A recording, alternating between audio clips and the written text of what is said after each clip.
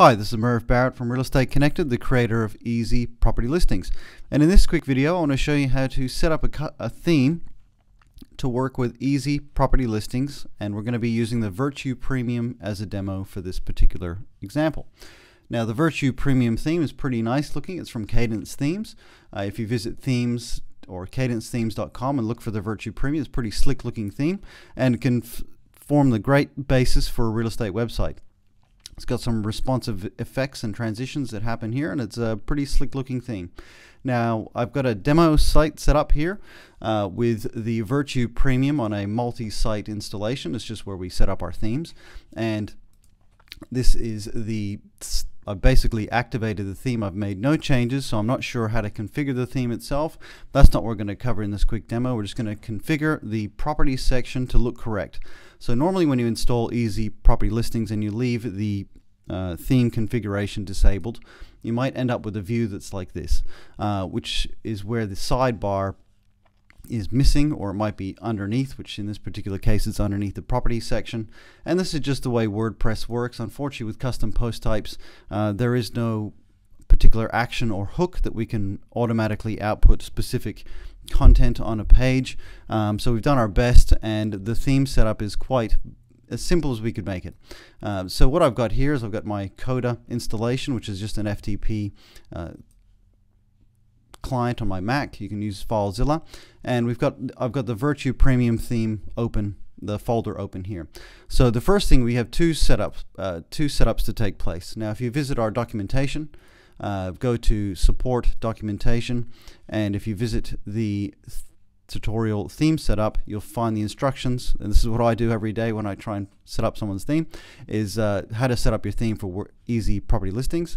And here's the documentation. Now, all we need to really look for is the single listing.php template instructions, and we're going to start with the archive listing.php instructions here. So we're basically going to insert one line of code into a new version of the archive page, and then we're going to add the loop start and end to add the grid sorting and the grid option view and the sorting. So I'm going to take a copy of the function here, the PHP function. So I'm just going to copy that. Next, I'm going to take my archive.php file, and we're going to duplicate this file, and I'm going to rename it to archive listing. It's actually quite a simple process. Unfortunately, every theme is different. I could show you 10 themes, and they've all got different coding. That's just as theme authors create themes differently. There's nothing wrong with that. It's just hard to give you a clear instruction on how it would work on every single case, but it's quite easy. So it's going to call this archive.listing.php, and all the custom post types in Easy Property Listings will use the single archive.listing file. You can actually separate it and have archive-property and have custom settings there, archive-rental and additional settings there. The plugin will operate in that way as well. But for simplicity, we use one single template as best we can. So I'm going to open this file up, and as you can see, we're going to have a lot of PHP code here. I'm just going to zoom in a bit so it's easier on the video. And right, so what we need to do first is, every theme is so very different. So we can see that there's a header here, so that's how the header is pulled in on this particular theme. We've got sorry, no results found. Okay, so we've got some information here. So we're looking for, normally is this particular part, like get template part is often, it's a new function in WordPress a few versions ago that allows people to create templates.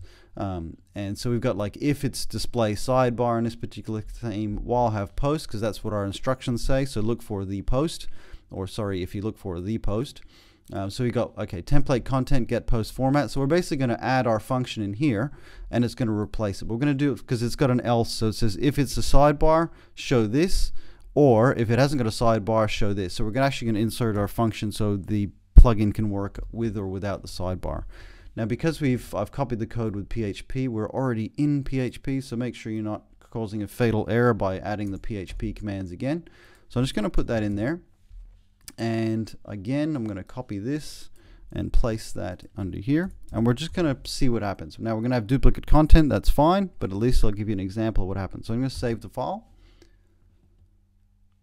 Once that's saved, we're going to reload our Virtue Premium property page.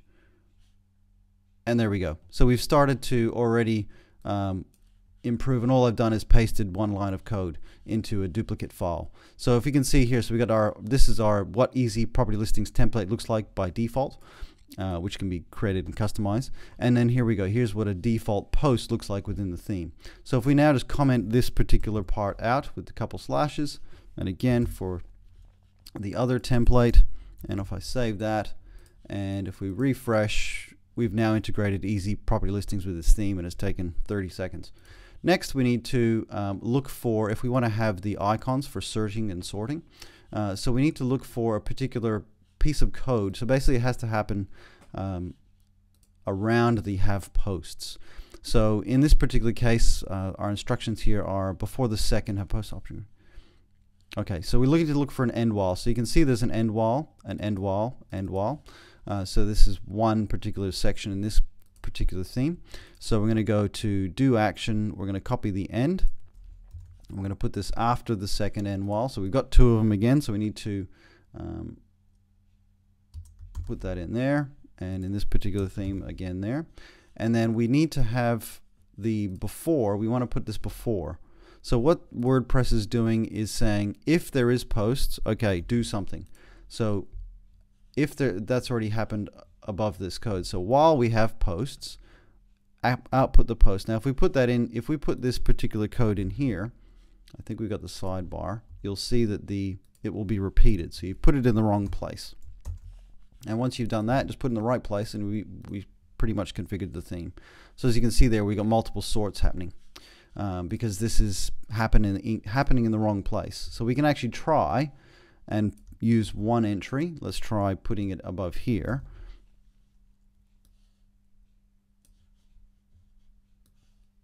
And see what our results are like. So I'm just going to save that and reload. Right, so there's our sorter. So now if we can engage the sorter, and you just need to tweak some CSS depending on that particular theme. Okay, so that's pretty much how to configure the archive page for the Virtue Premium theme. Most themes are like this. They're all very differently written, but basically all you need to do is put this somewhere in the template and see what happens.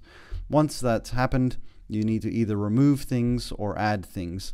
As you can see, there's a lot of code here which is something to do with their page navigation, that sort of stuff. So if you can scroll down, you might find something you don't want there, just cut it out. And that's how we configured the archive page. So now let's take a look at the single listing page.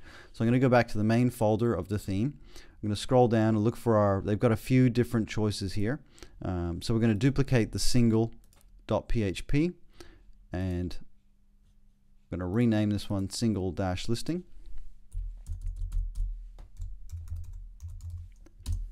And we're going to open that file up. Okay, so this one has a nested template, and this is where it becomes a bit more confusing. Because what happens is some themes, they usually inside the single listing is the loop, but in this particular file the loop might be contained within a nested file. So that's fine. You need to follow the dots. So we've got get template part. So what this is saying is look inside the templates folder for a file called content, and usually dash single. So we're looking templates content dash single. So I'm going to jump into that theme again, templates content dash single. So there it is. So if I open this file up, we will now see all the code. Perfect. So what I usually do is copy this, and we're going to paste it into the file. So we're going to replace what's happening here and make sure that PHP is opened. Correct. Just careful with that space. Right. So if I save this, we will now get the default post display for the single listing, which looks nothing like easy property listings. That's perfect. So we've actually got something happening already. So next we need to go back to our setup, and again this is just one code, one line. We're going to take the action here, the EPL property single, and we're going to find out where to put it. Now this particular thing, you can say, okay, if you just read it. So if there's a sidebar, okay, do something. If there's a header, okay, we're looking for something that says the content or the excerpt. Here we go. So we could get post field the excerpt. This one's pretty confusing. If there's a carousel,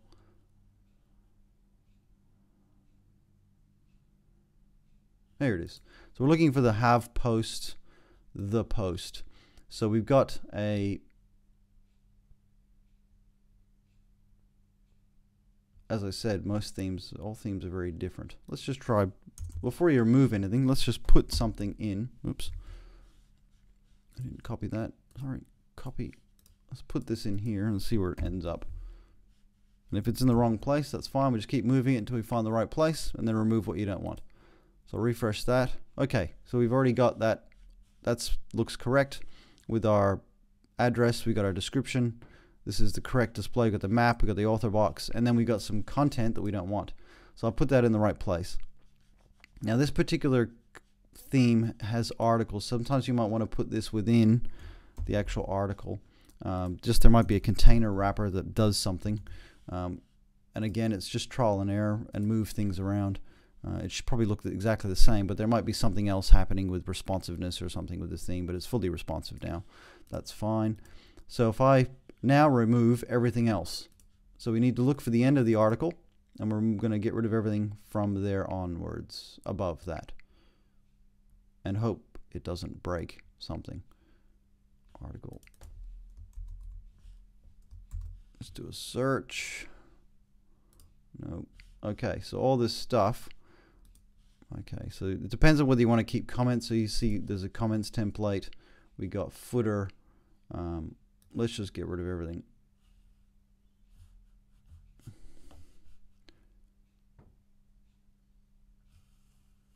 And it really is just a matter of cutting out stuff that you don't want. So there we go. So we've got article opening. We've got our action. We've got our comments. So if you don't want comments, you can just comment the comment box out. That's a frequently asked question. It just does depend on your theme. I'll refresh that. Bingo. So we got, there it is. So if you want to get rid of there is our view. We've got the site header, navigation. We got the address and so on. And if you use our listing templates or build your own, you can adjust the display of how the default listing looks. So we got the map, we got features, so on and so forth, and looks correct. So we got our author box, and that's how you configure a template. So if we want to remove comments, but let's keep it there because someone says put it back later on. Just going to comment it in PHP with a couple slashes, refresh, and we will remove the comment box. And that's how you configure a theme with easy property listings. Now I always recommend using a child theme, which instead of using the parent theme, because what happens is as soon as you make any changes to your files inside your parent theme, and then you press the update button on the theme because the new updates come along, you will lose everything.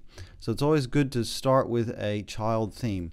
And what I recommend you do is look for your theme, and whatever particular one you've purchased or using, Virtue, and do a Google search, and you'll find some instructions on how to create a child theme.